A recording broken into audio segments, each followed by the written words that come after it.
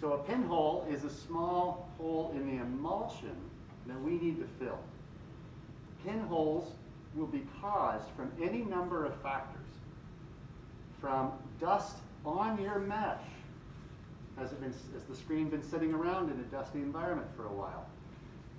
Is there hand oil or skin oil on the mesh before you coat it? Was the glass of the exposure unit dirty? Was your film positive dirty? Any of those things can cause pinholes. Pinholes will happen. The only way to prevent them is to find them now and fill them before you start printing. Okay? So the way I like to do that is I'll set the screen here where I can look at the light source of the windows through the screen. I can also do this, but I like it here because then I have one arm free so that with a pencil I can circle the problems.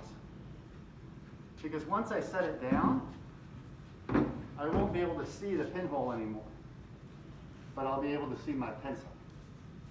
Okay? So I've circled two right there that everybody needs to get up close to so that they understand what a pinhole looks like. But then, look at this. One, you can see that the emulsion is simply thinner here than here. It's thinner here than here. That's not because of bad coating. That's because the Velvetone barely got enough light to cure, so that some of the emulsion that was there washed away. It's also vaguely possible that when I developed the screen, I did it too long and with too much water and maybe even with too much pressure. But probably the cause is slightly underexposed, so not quite enough light. Now if I get the light source behind it, this whole area is essentially a million pinholes. The only way to fill all those pinholes in there would be to essentially manually recreate the edges of my lines. So with something like this, get a close-up where the light is, where you're seeing the window light right behind the screen. If you see that on your screen, I'm probably going to recommend that you simply reclaim the screen and start again. Not for what you're doing today, but later on when you really want your projects to be good. That's what I would recommend. If you get this today, print it anyway. Because the point is, right now is not to get it perfect. The point is to get through the whole process. Does that make sense? Now, if I have pinholes like this that are inside the image area, I have to make a decision. Do I want to allow those to exist and to be adding these little dots and noise into the image? Or do I want to fill them? The filling of them, you can use lots of different tools to fill them. You can use a brush. If I want to fill those that are inside of the image and are right next to parts of the image that I need to stay open, then doing it with a brush is probably the best option because I can be very precise. Pinholes that are outside of the image, and they may be all the way out here, who knows, are best done with a mat board card. Now, we have two small containers of emulsion that live in the fridge in there. These can come out into the main room. That's okay. When you're done, put it back in the fridge. We never fill it with more than about 1/2 inch of emulsion because it would go bad otherwise. So 1/2 inch at a time, clean out the container, put another 1/2 inch in. So some of these I can fill just by taking a little corner of emulsion like that, and carefully avoiding the image area and filling those. Now, it might be possible for me, I'm going to go back first and thin that out. When you add emulsion like this to fill the pinholes, you want the emulsion that you add to be just as thin as the emulsion in the rest of the screen. Remember, the thicker the emulsion is, the more light is required to cure it. So when we fill pinholes, we want enough emulsion to fill that hole and block any ink, but no more than that. So that little bit that's necessary and nothing more than that.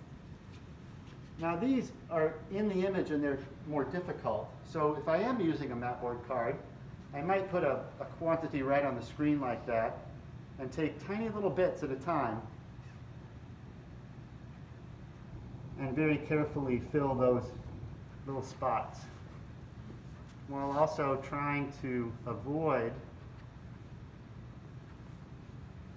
getting any thick ridges of emulsion. Okay? If I have extra, I can just spread it out, and that's fine. As long as I'm applying a thin quantity there, it's not going to be a problem. If it's a thick quantity, A, scrape it off before it dries. B, if it dries thick, you're going to have to cure it with more light. I'll talk about that in a second. So we're ignoring this area that is 1,000 pinholes, because to try to fill that manually now, it's technically possible, but it would be a royal pain in the butt, right? Probably more work than just reclaiming the screen, putting fresh emulsion on it, and doing a longer exposure. And by the way, I think the reason this was underexposed is not because 70 light units was too low. It's because this emulsion was too thick. And some of the demos that I was doing, that I was prepping for the videos and for y'all, these ended up a little bit too thick. Either because I was demoing how to scrape off emulsion, or because one screen, the fabric was too loose, and it wouldn't give me good contact with the scoop coater. Okay? Now before I cure this emulsion, I need to dry it. We have lots of hair dryers that live around the shop. You see these drop-down outlets.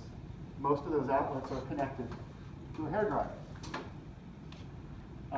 So you want to force dry that emulsion with the hair dryer. Now the hair dryer gets hot. You do have to make sure it's plugged in. Here's the outlet. And sometimes you have to hit that red reset button. So it gets hot. This can melt the mesh. So the hairdryer needs to stay 8 to 10 inches away and kind of keep it moving. Once in my life, I've seen the mesh melt in like 15, well now 20 years, oh my gosh.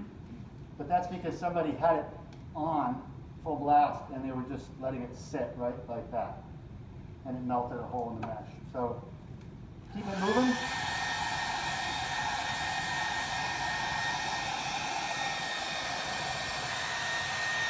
And you can kind of see the color change of the emulsion as it dries.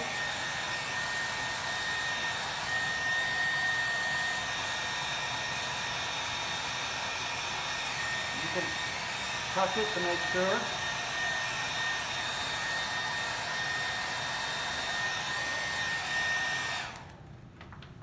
It dries very fast with that hair dryer. And at this point, that emulsion that we added still needs to be cured with light. If we don't cure it with light, then it remains water soluble, and the water content in the ink will just dissolve it, and we'll start getting those dots in our prints. So for pinholes, first fill, then dry, and then we're going to cure it with the old exposure unit. So not the new one, not the fancy machine that you use to expose your screen. because that has an expensive bulb when we try to minimize how much we use it. Instead, we're going to use that Yi crustacean, we call it, that homemade clamshell. And because you're not doing an exposure of an image, you don't have to worry about good connection or anything like that. You literally just open up the box, lean the lid against the wall, set your screen on the glass, turn the timer to 10 minutes, and walk away. If somebody else is working in there, you can go ahead and close the lid, but if nobody's in there, it's okay to leave the lid open while it's exposing. The only thing that matters for filling pinholes is that this whole screen gets a nice dose of 10 minutes of light. No film positive, no contact, none of that. Just 10 minutes of good UV light. Besides curing the emulsion that we've added, it's going to further cure all this emulsion that was already there. And that's a good thing. That will help make this emulsion stand up to the printing process, the abrasion of the squeegee and stuff like that. So we call that the dual cure, and that's important. Every once in a while, you might expose a screen and you don't have a single pinhole. That's rare, but it does happen. But even those screens, it might be a good idea to still give it 10 minutes on the old exposure unit, because it's also curing this out here. Does that make sense?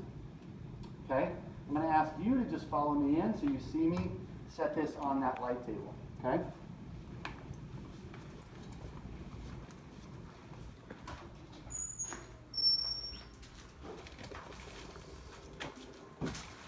So here's a screen that was already on there. I'm going to take this off. As you come into this dark room, this exposure unit will look like this. So you come to this, you open up the two clamps like that, lift the heavy lid and lean it against the wall. Then you take the screen that you need to expose, set it on there, make sure it's centered. And then this one we do expose via time.